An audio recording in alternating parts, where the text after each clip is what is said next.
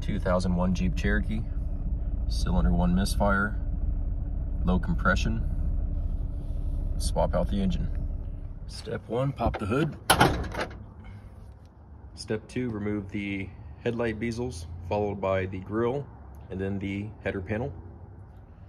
The header panel assembly is removed. I have taped the hardware to all the corresponding parts that I've removed. Next up, radiator support.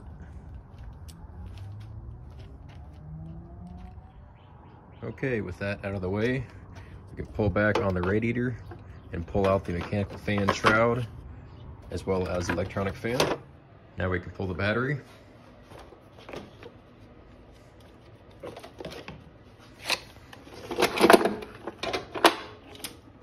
Next up, the air intake.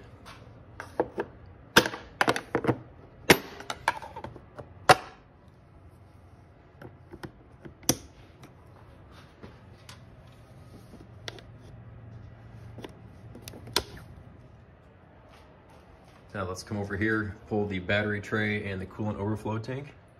Okay, now let's pull the radiator, starting off with draining the coolant.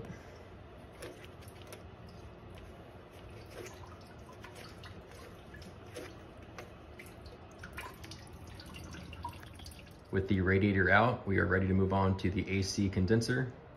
If your system is not empty, take it somewhere to have them safely remove the contents. From there, you will need an AC quick disconnect tool to remove these 2 fittings here. Then we're also going to remove where the hoses connect to the top of the compressor. Okay, next up, we're going to disconnect the power steering lines as well as the heater hoses and then any electrical connectors we can get to up top. Okay, now let's pull the intake manifold so that we can mount the engine puller. The intake and exhaust manifold are out. Had some difficulty with this flange here, so I went ahead and cut the tube. It will be welded back up later. Okay, we're done up top. Going from the bottom now, let's remove the front and rear drive shafts. Okay, both drive shafts have been removed. Now we have a floor jack underneath the transfer case, supported so that we can pull the cross member out. Okay, the cross member is out along with the transmission mount.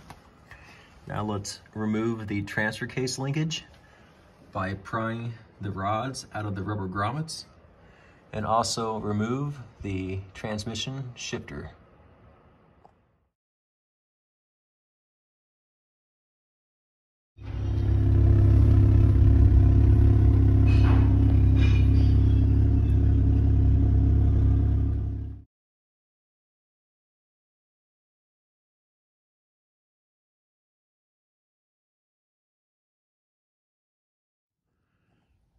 Okay, here we are going back in using an engine out of a 2000 Jeep Cherokee.